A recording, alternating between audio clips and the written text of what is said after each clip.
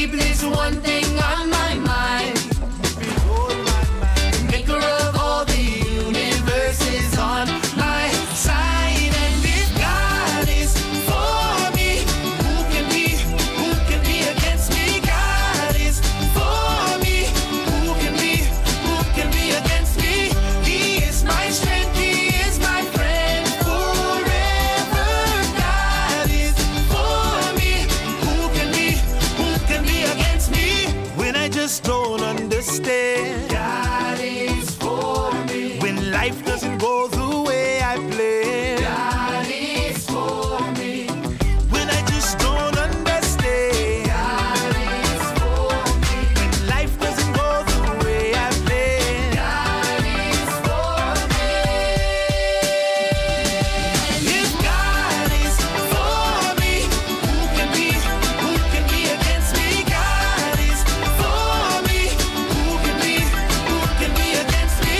He is my strength, He is my friend forever. God is for me, who can be against me? God is for me, who can be against me?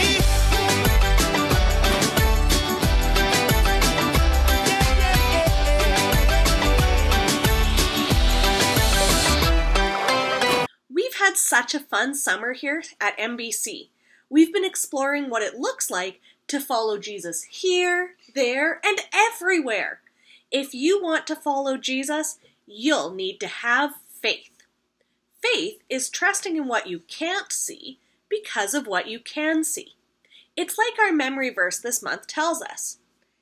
Faith is being sure of what we hope for. It is being sure of what we do not see. Hebrews 11:1.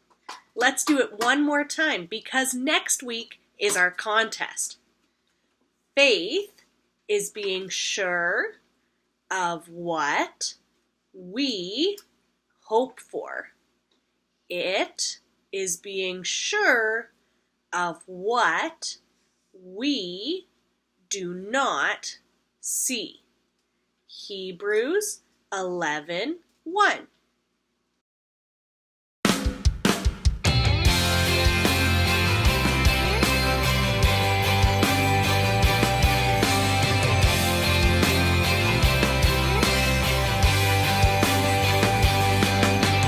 Higher than the mountains that I face, stronger than the power of the grave, constant through the trial and the change. One thing remains. One thing remains. Your love never fails, it never gives up, it never runs out on me. Your love never fails, it never gives up, it never runs out on me. Your love never fails, it never gives up, it never runs out on me. Your love, your love. On and on and on and on it goes. It overwhelms and satisfies my soul. And I never ever have to be afraid. One thing remains. One thing remains. Your love never fails, it never gives up, it never runs out on me. Your love never fails, it never gives up, it never runs out on me. Your love never fails, it never gives up, it never runs out on me. Your love never fails, it never gives up, it never runs out on me. Your love never fails, it never gives up, it never runs out on me. Your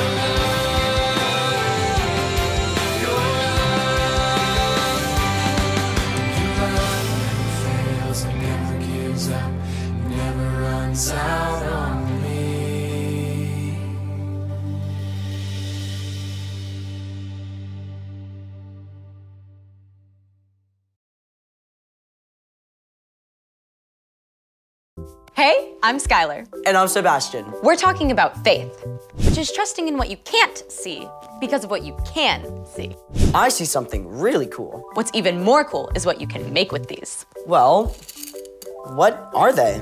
Mosaic tiles. Oh, for like stepping stones and stuff. Or for some of the most amazing art in the world. Let's move.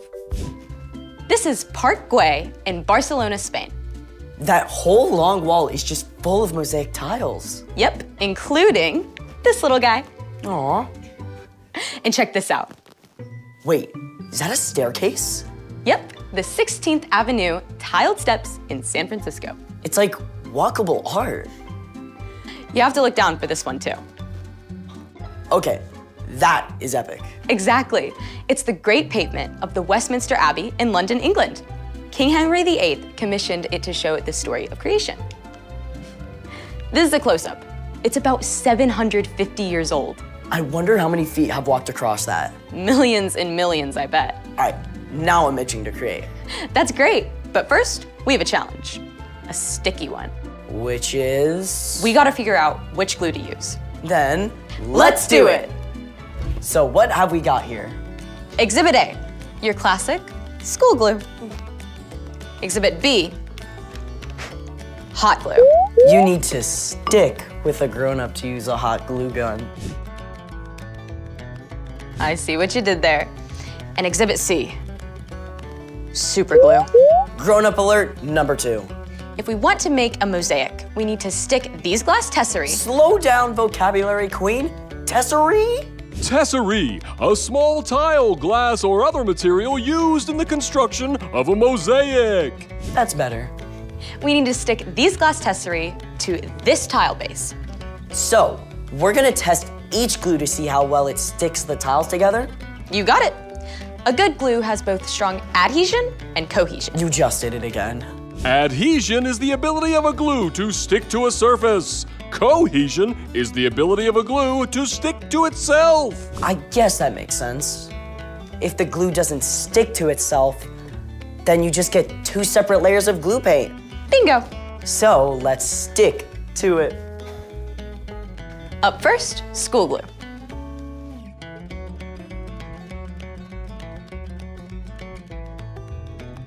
Hot glue's ready.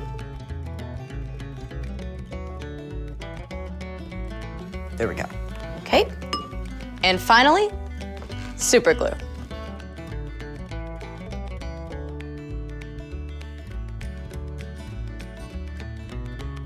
Now we could sit and watch the glue dry for 10 minutes. Or we could do this.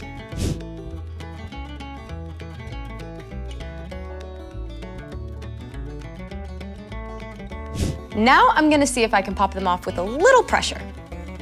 Nope. Oh. Nope. School glue down. We still have hot glue and super glue in the running. Now we try greater pressure to pry them off. Nope. Nope. I guess we have a tie. Looks like they both stuck it out. I'm ready to get my mosaic on. But first, it's time for... The story before the story. Today, we're in the book of Acts, which tells us the story of the early church. But before Acts, way back in the very beginning, out of a deep, deep love, God made an amazing world. But when people turned away from God, the world was broken. God made a plan to draw people back into relationship. So, at the right time, God sent Jesus, God's very own son, to live among us. Jesus gave up his life and was killed. But on the 3rd day, he rose to life. After Jesus returned to heaven, the early church grew quickly, with the help of God's Spirit. When the believers faced trouble in Jerusalem, many of them scattered to other places, taking the news of Jesus everywhere they went. But other believers still remained in Jerusalem. Which is where our story starts. Take it away. Hi everyone, I'm Erica. During this time, King Herod ruled over Judea. He was Jewish, but served the Roman government. And just like the Jewish religious leaders, he wanted to stamp out the Jesus movement. Herod even arrested the Apostle James and had him killed. When Herod saw how much this pleased the religious leaders, he sent soldiers to arrest Peter too. Now, Herod had seen strange things happen among the believers, like when Peter and the other apostles had been arrested before, they had mysteriously turned up back in the temple courts. Herod was not taking any chances. He had Peter chained up between 2 guards with 2 more guards at the door.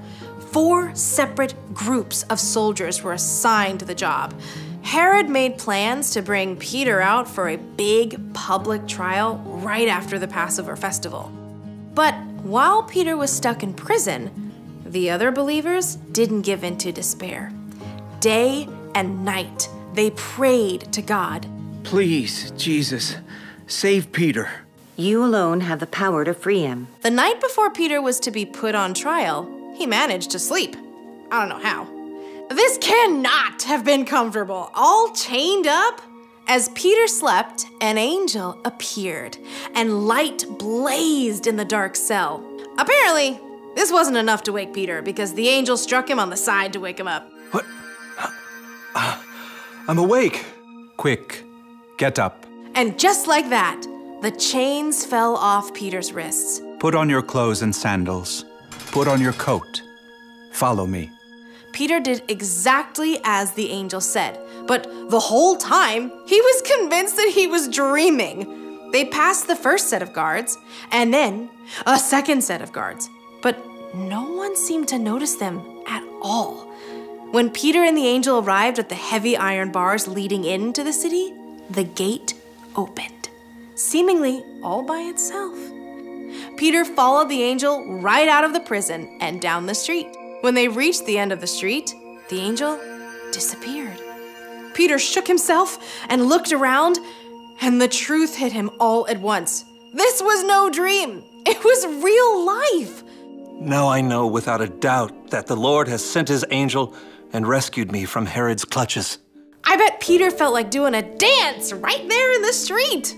Instead of awaiting trial and death in the morning, he was free, and he could not wait to share the news. Peter headed straight for the home of his friend Mark's mother, Mary, where the believers often met to pray. He knocked as loudly as he dared. At last, a servant girl named Rhoda came to answer. Who is that?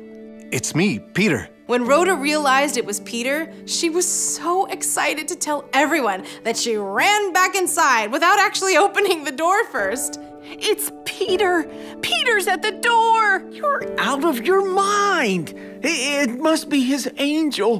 But in the midst of this debate, Peter kept knocking. When they finally opened the door, they were absolutely amazed to discover that it actually was Peter. There was a huge commotion, but Peter signaled for them to be quiet.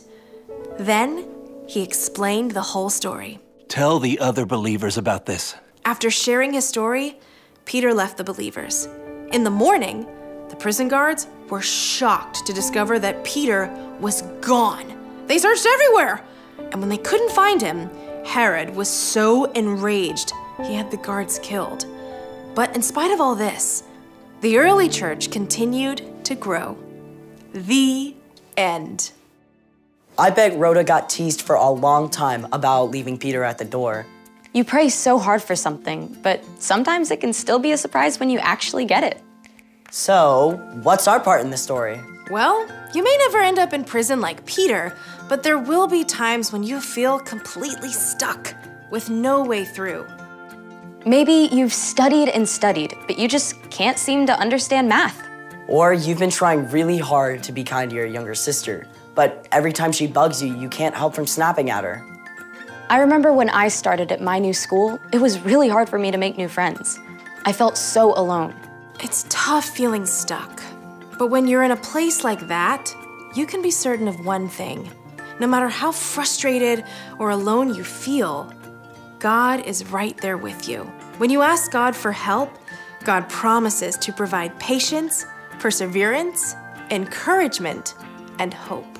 And sooner or later, you will get through it. That's what I like to hear. For sure. See y'all next time. Bye. So here's the thing. God is with you, even when you feel stuck. I've been trying to imagine what an angel might look like. Me too.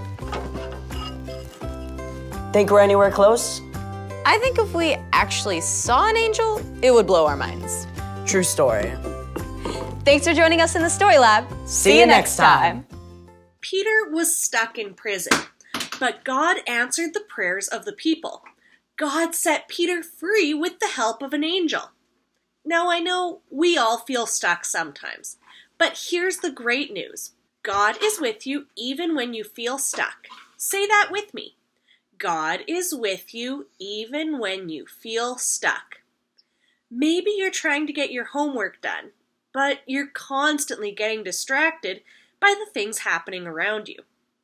Or maybe you can't seem to make a goal that you set for yourself in a sport or on an instrument. Maybe things aren't going well with your family, and you're hoping they'll get better, but nothing seems to be changing.